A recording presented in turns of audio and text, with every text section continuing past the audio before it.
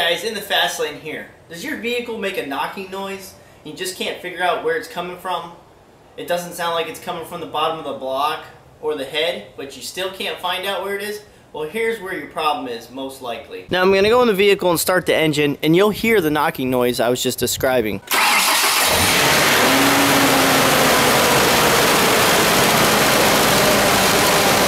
Just going to wait for that cooling fan to slow down. So this knocking noise is actually coming from the runner flaps inside the intake manifold. Now it really sounds like you got a bent rod or you spun a bearing, but I can promise you that's not what's happening. So I'm sure you're hearing the chattering right now. As soon as I pull this vacuum line, it's gonna go away. See how quiet it is now?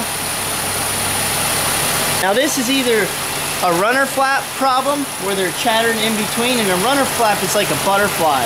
The throttle opens and closes, that's what's inside here. Each one has a little butterfly in there. And there's a solenoid down here that runs off this vacuum line. And sometimes those go bad, but the chattering 9 times out of 10 is your runner flaps are getting loose. So it was quiet. I just took it for a run around the block, and it started off nice and quick, and then all of a sudden halfway through the run I could feel it starting to pull back again, and sure enough the noise came right back. So you can hear it chattering again. Those flaps are going back and forth and they're restricting airflow. We're going to remove the entire intake manifold and delete the runner flaps, and I'm going to show you how to do that. We have 2 Phillips for the throttle body cover. Just going to take those out. Now that the throttle body cover's off, you're just going to take either a flathead screwdriver or a 5/16 socket. I'm going to use the 5/16 and just loosen up the circle clamp. Then you're going to grab it and you're going to pull it. Well, this one's really suctioned on there good. And if you can't get it off quite yet, just pull on the top to break the seal. Unfortunately, in order to remove the throttle cable, you have to actually take the throttle body off. So you got 4 5/16 bolts. Just remove those.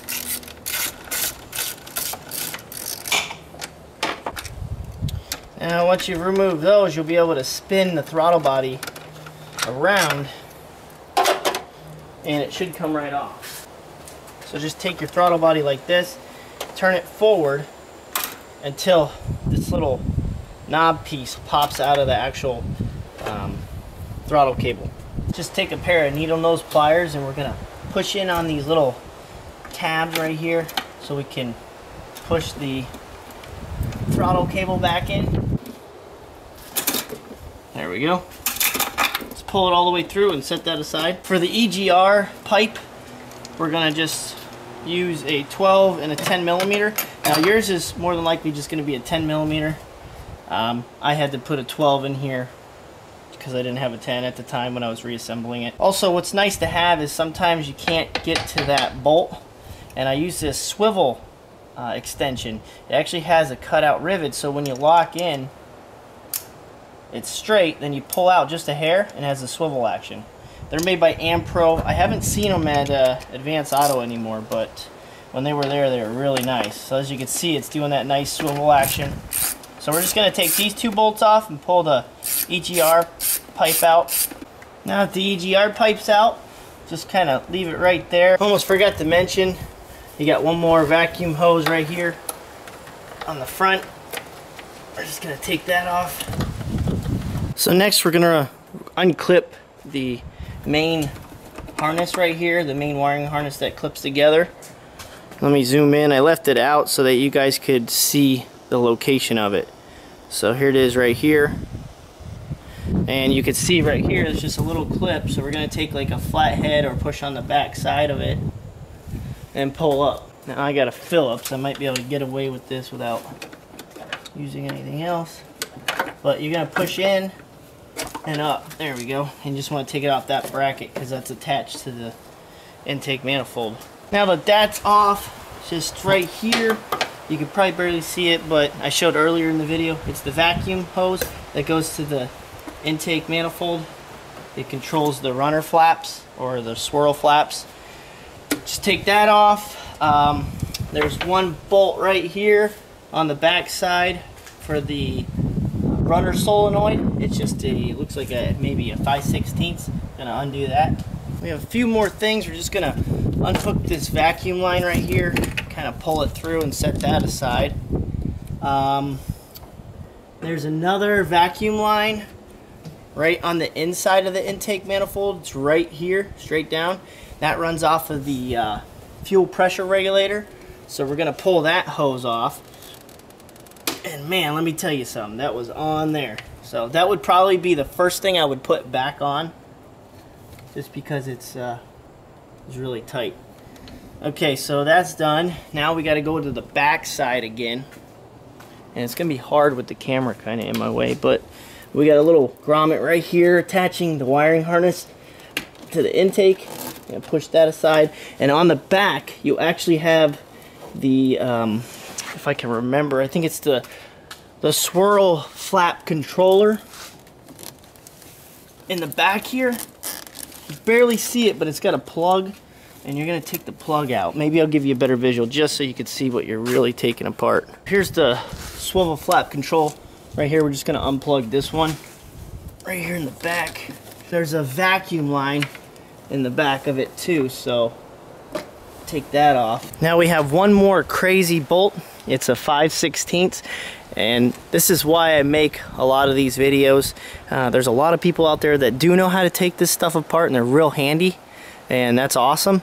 But sometimes there's those sneaky little bolts that you're just wondering why that part won't come off, and you think to yourself, I've had all the bolts out, what's going on here?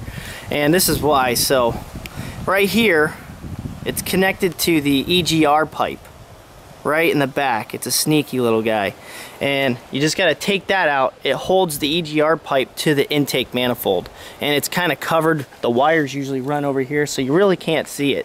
So make sure you take that one out. Okay, so last step is removing the intake manifold bolts. Now you can probably see one in the camera in this video right here. When I take this off, I'm going to let you know how many bolts there are. I really don't know off the top of my head. The bolt size for the intake manifold are 10mm. So believe it or not, it was only 5 bolts, 5 10mm bolts. The hardest one to really get to is the one in the very, very back. I'm going to show you the whole layout where all the bolts go when I pull it off, so you'll be able to get a better idea. Pretty much I got them all off. Just make sure everything's out of the way.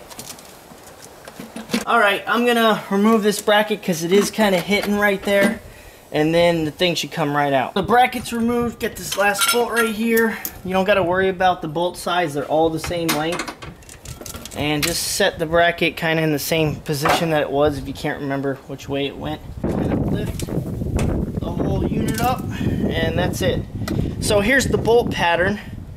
This is the back side.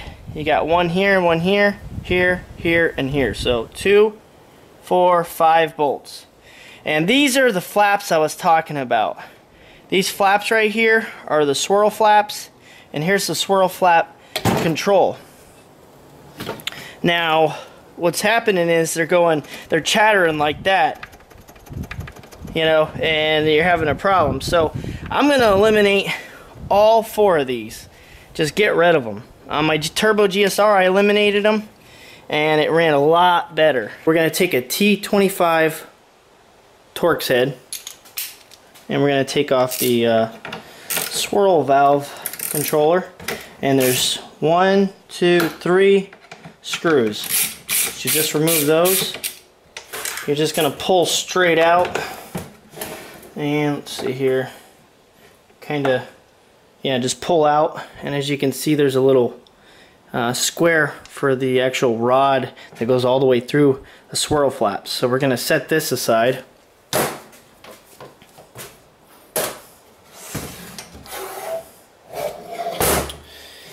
And if you know, you can't really get the swirl flaps out through the rod, but here's what they do. They open and close, and when they're chattering like this, that's what you're hearing inside the intake. And if one of these breaks off inside the intake manifold, that's it. It's over. You're pretty much in big trouble. It'll get down in the piston, smash up into the valve and your whole entire engine will blow up. I've actually seen a video of a guy that was supposed to change his out because they were chattering, and he had a BMW. He had the metal ones, and one of them broke off and blew his entire engine up. So that could be a hefty. So I would eliminate them. It's ridiculous that they even put these things in here. I mean, as if the intake manifold can't provide enough airflow itself. Now the goal is to grab onto this long square rod right here and somehow break it off or pull it out. If you run into a problem, you can actually bust off the swirl flaps inside there. Now once we take these swirl flaps off, we can't just slap it back on though. We have to patch up each hole that leads to the other cylinder. I'm going to get a hammer and kind of smack it out. A quick tip would be not to hit it right here. I barely tapped it and it started coming out and it shattered the part where it bolts to the actual head. So I'm going to have to JB weld that up really good, and let's hope it holds. I sure hope so, because I don't want to have to replace this. But this is probably one of the cheapest pieces of junk manifold.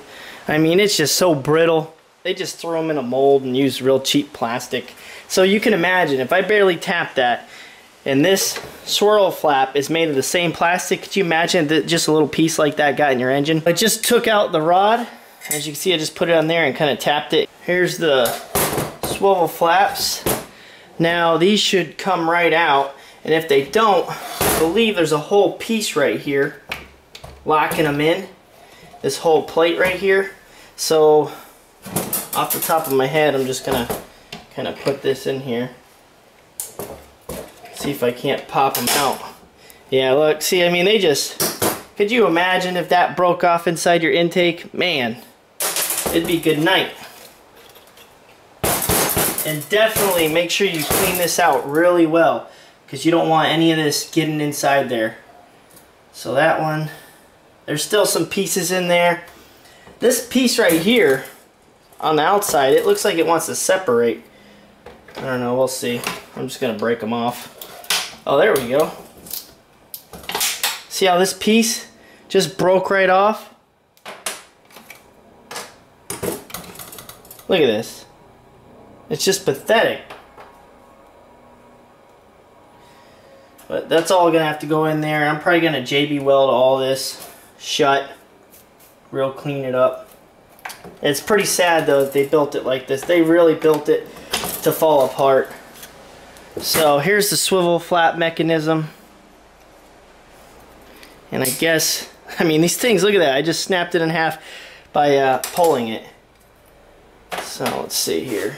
Since I got a cracked off main bolt right here that holds the intake to the actual head, I'm gonna go to AutoZone or Advance, and I'm gonna get some high temp epoxy. There's this epoxy that holds up to 3,500 psi.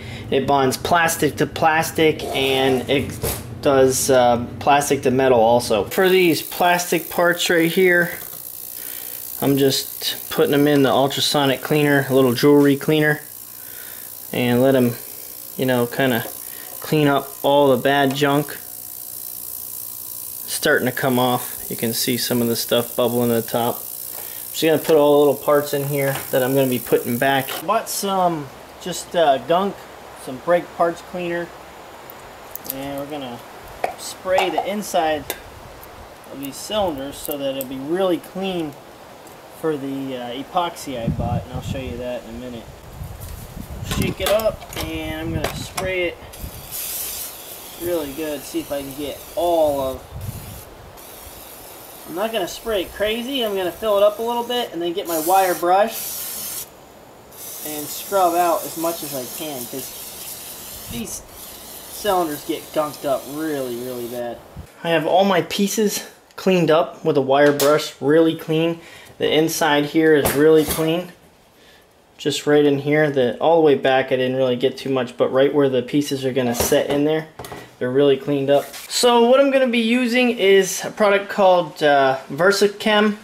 It's a plastic welder, dries in 15 minutes, has 3,500 psi. It bonds to ABS, acrylic, ceramic, china, fiberglass, glass, most metals, most reinforced plastics, PVC, stainless steel, styrene, vinyl, and wood. Pretty much it comes with a little mixer right here. I'm going to open it up, and we're going to use this to set and fill the holes. So you just hold on to the little packaging, kind of set that down, and you break off the 2 tabs and you squeeze it, and I thought it came with a little mixer. I guess you just use the little flap they give you right here. Or actually I take it back. In the middle, I guess there's a little mixer prong you take off. But whatever. I guess when you squeeze it, it pops out. So pretty much, if it dries in 15 minutes, I got to get organized. So over here, I got them all laid out. On the last one, this little piece broke off at the top. I'm not going to put that back in just because it's such a small piece. If that does fall in there, it'll bend a valve. So I really don't even want to install these back, but the only way to keep that gasket in there is to have this, because it's a 2-piece thing. So I'm going to permanently put these pieces in there as just to hold the gasket in. But they also make a nice incline right here. If you look right here, you can see how the air would hit that and it wouldn't be smooth flowing. So just a poor design. So I just squirted it in there. I'm just going to mix it up real good. I'm going to take the first one here and just kind of paste it on the outside.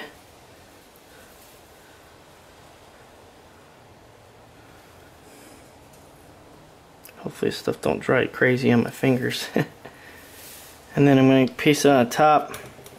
And I'm going to do this to all of them. So I'm just going to show you this one right here so you can get an idea. And then the rest is going to be off camera. But try to keep it away from the front because that's where it mounts. So now that that's in there, just kind of line it up. This stuff's drying already. And push down really good. Now you're going to want to get it all out of the crevice right here. So make sure you do that. Alright, so after a lot of scrubbing with the wire brush, after I applied the epoxy, scrubbed the inside to smooth it out, you know, get as many burrs as I could out. I'll probably work on it just a little bit more. You don't want anything in the intake. And then I'll probably hose it off and then blow dry it to clean it up.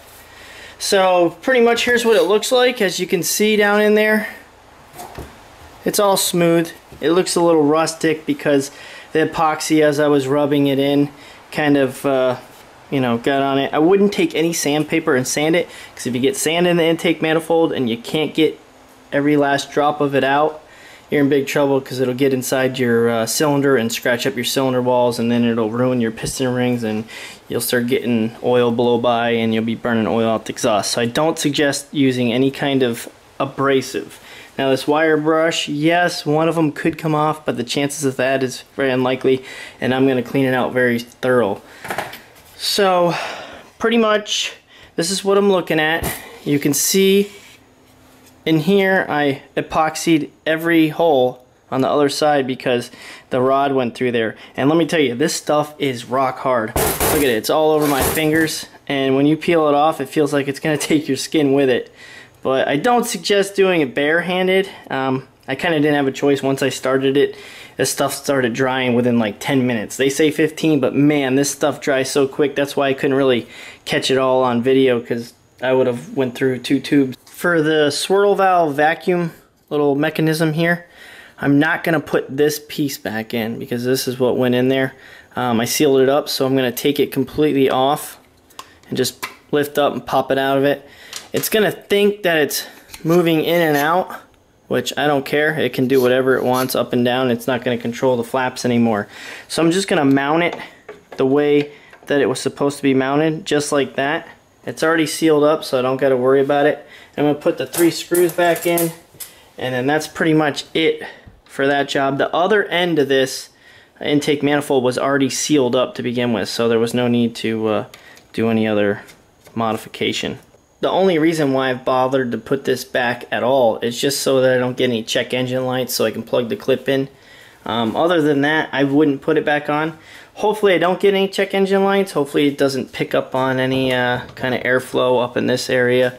We'll see. I'll ride it around for a little bit and I'll comment in the About Me section. As for this broken piece right here, it's a shame it happened, but nothing I can do about it. I'm going to put it back together with this 3200 PSI epoxy weld, the same stuff I use for the flaps. So I'm going to check this piece out and make sure I get it in the right way. Okay, it looks like that. I'm going to put this in there like that. Alright, so mix up some of this epoxy. Alright, there's that. Now I got to put a little more on the outside right here. Stuff is really messy, guys. I'm just letting you know.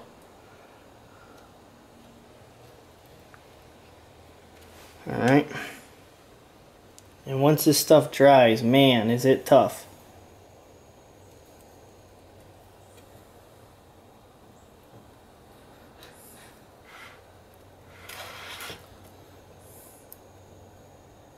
Just taking some blue Permatech RTV, and I'm just going to line it up on the bottom of this gasket, reconfigured in there. So I'm just going to lay this in there. I'm going to do this to all of them. And as you can see right here, it's kind of wanting to go in. So what I'm going to do is put a little bit of the plastic weld right in here. Alright guys, day 2. As you can see right here, I added some of the plastic weld where it cracked. So try not to do that like I did. It was kind of hard though to get that rod out without tapping the actual body to pull it out. I mean, even if you wedge something in there and pull, you're pressing on it. So just be careful. Another thing I would say tip-wise, because this is my first time eliminating on this particular plastic intake. I've done it on the GSRs, the Acura Integras. I've removed the butterflies, but you don't have to actually take out an assembly. It's just a centerpiece that you can remove. As for these little couplings that go back in after you remove the runners or the butterflies, I would be careful taking them out. Mine were really stuck in there, so they snapped in the middle right here. If you can get them a whole piece, it'll save you a lot of trouble. Like I got this one whole, and it was just one nice, you know, put the plastic weld around it, slide it in, and then fill the holes up. So that would be a tip I would give you. Like I said, it's the next day. Hasn't quite been 24 hours, but I hit it with a blow dryer to speed up the process. I just put this on today, actually, on either side. It was already, you know, welded from the inside out, but I put extra in it. I hit it with a blow dryer, and it's already rock hard. They say 200 degrees this stuff can take up to, but I think it takes higher than that. I had the blow dryer blowing at about 350 degrees, like right on it, and it didn't do nothing to it. Maybe for long periods of time, but you're not gonna have to worry about it. Intake manifold doesn't really reach 200 degrees. I mean, maybe on a hot day, but I think this stuff will do. It was the highest rated stuff I could find, so that's pretty much all I could do. As for your little ports here, just make sure they're all sealed up and you don't have any kind of, you know, leaks and holes, because you don't want to transfer, you know, air from this cylinder to the other cylinder. So other than that, it's time to put it in. So get yourself like a step stool or something. With these trucks a little higher up, kind of hard to get to. So first thing we're gonna do is just make sure everything's cleared out of the way. Just like that. And it looks good. The only tricky part is getting the EGR pipe out of the way. So just move everything out of the way. It's a real pain in the butt though. It is super tight. Kind of go at an angle.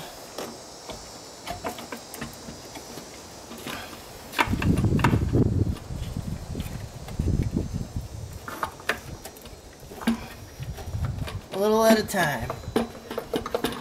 Oh man. And it's usually the back wires right here that play into giving you a hard time. There we go.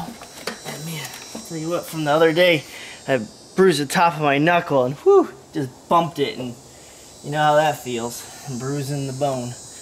Alright, so we got that in there, and we're going to get one started. So we're going to take our bolt, and I'm just going to get one in the intake manifold just to get it lined up.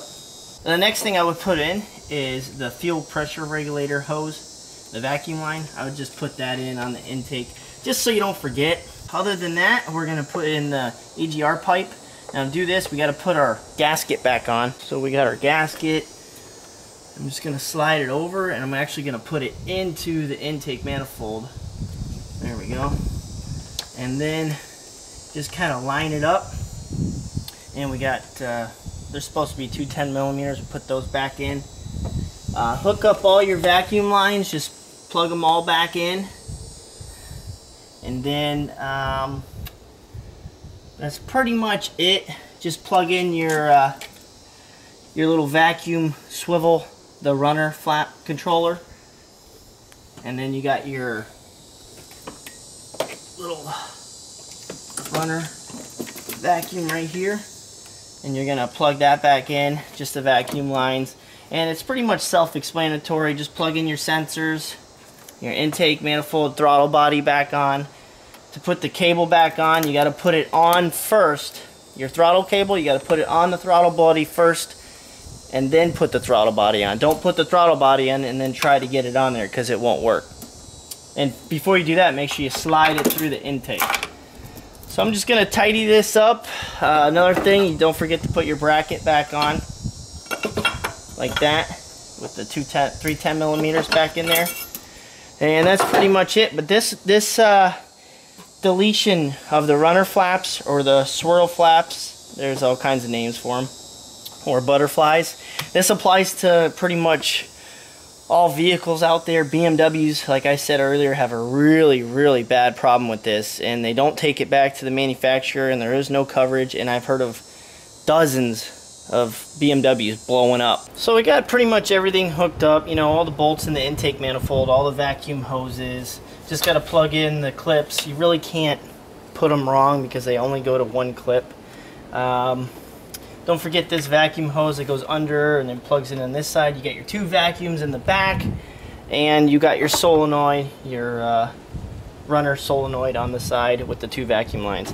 So you're hooking everything up the same way you took it apart. The only thing we did is change the guts inside the intake manifold.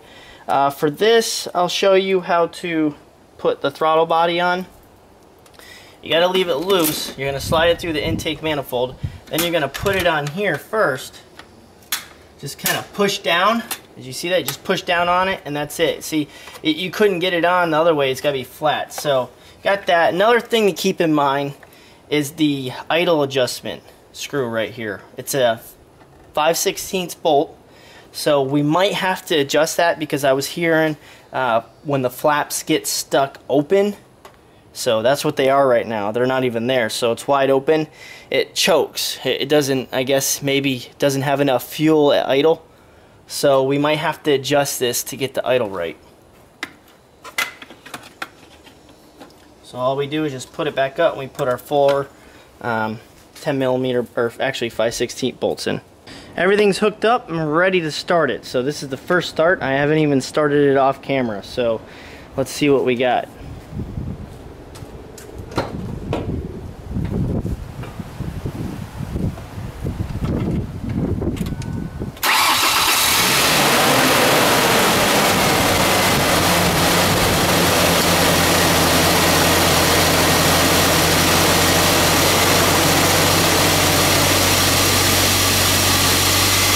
Now that sounds like a really nice running motor.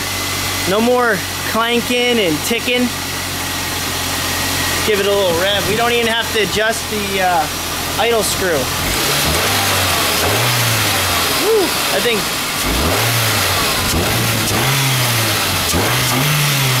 thing's really revving way faster than it ever did.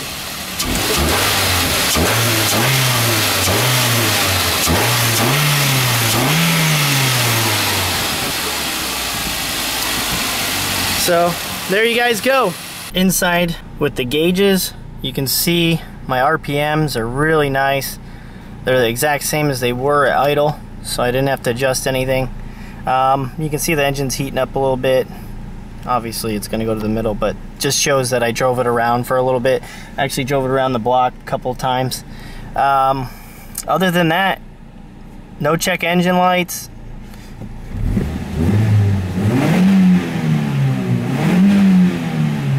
The thing really goes a lot faster up in RPMs. I noticed when I was in 5th gear before, it would just kind of be sluggish. Like you want to barely be able to press the pedal and feel like you're accelerating somewhat, and I never did with the flaps in. But now that I push it, I feel as I'm letting off, it's still pulling a little bit, so I actually don't have to push the pedal down as far. Hope you guys enjoyed this video. Go ahead, comment, like, and subscribe. Also, don't forget to check out my Facebook page, website, and Android app. All that can be found on my YouTube channel in the About Me section. I'm in the fast lane, and I'll see you guys next time.